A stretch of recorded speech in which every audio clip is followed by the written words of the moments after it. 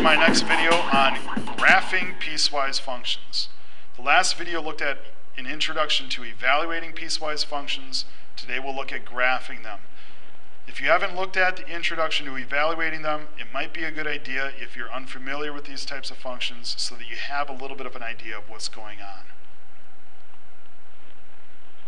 Let's begin with this nice function f. F has three different rules depending on what input we give it. If we give it a value from -3 up to -1, we follow the function of 2x. If we give it a value from -1 up to 3, it follows x plus 1. And for values greater than or equal to 3, it follows 3x minus 2. I prefer to handle these situations each independently. So we're going to begin with the function f of x equals 2x. For that situation, we're going to look at a y-intercept at 0 and a slope of 2. So it's going to go up 2 over 1, up 2 over 1, or even down 2, back 1, down 2, back 1, down 2, back 1. And then I would draw a line through those points. Okay.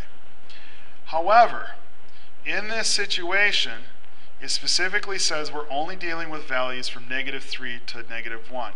So here's -3, follow that down, and here's -1, following that down. Okay. It can include -3, so I'll put a solid circle for the value that it can include. But then it cannot include -1. It goes up to that. So I'll put a solid circle around there. Now if you're using a pencil, this is where I would take and erase the excess. But since I'm doing this digitally, what I'm going to do is actually take and shrink the line down. You would use a pencil if you were using that. You'd erase it, the part that you don't need. But I'm doing this digitally, so I'll do it this way. Okay? So this is the only part of that graph I would actually be using. Okay?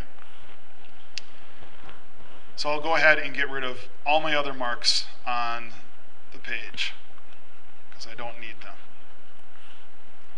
And I move on to the next rule, x plus 1.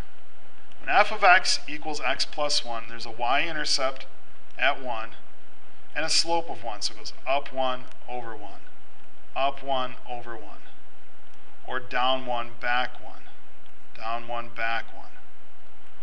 And I'll put my line through those points. Okay. Now, it says it only obeys this for values greater than or equal to -1 and less than 3. So I'm going to find those places. Here's -1. Okay, that's right along that here. And here's +3. 1, 2, 3. All right, I didn't quite go far enough with my line. That's okay, I'll fix it later. It can include -1, so I'm going to put a solid dot at where x is -1 on the line. But it cannot include +3. It goes up to that, so I'll put an open circle there. Now is when I would take and erase the extra part of the graph and only keep it between those 2 points. Okay? So let's go ahead and do that. I'm doing it digitally though. So I'd erase all of that. And then I would erase all my other markings. And I'd want to make sure that this goes out to that marking there. And I'll erase all my other markings now. Okay? Because they're unnecessary. All right. We have one last part to go by. And that's the f of x equals 3x minus 2. All right. We have a y-intercept of -2. So I'll go down to -2. And then a slope of 3. So I'm going to go up 3 over 1. Up 3, 1, 2, 3, over 1. Up 3 over 1. Now I'm going to end up running right off the page here, but we get enough points there for our purpose. So I'll connect them all with a line.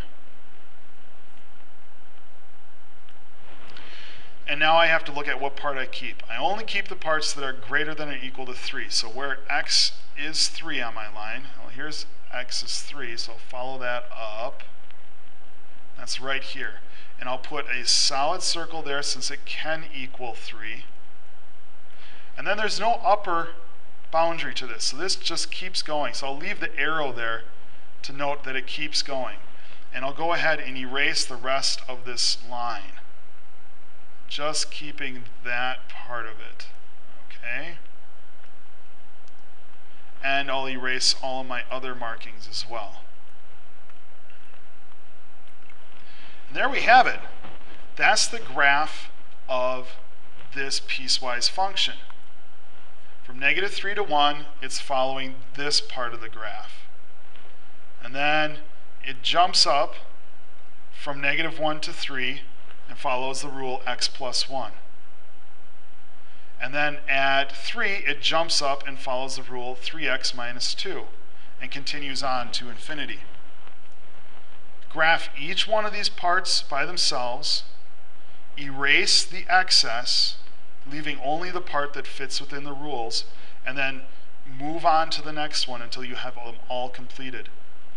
And you'll be able to handle any of these piecewise functions. I hope that helps a little bit. If it doesn't, make sure to ask your teacher. They'll give you an extra pointer. Thanks a lot. Have a good day.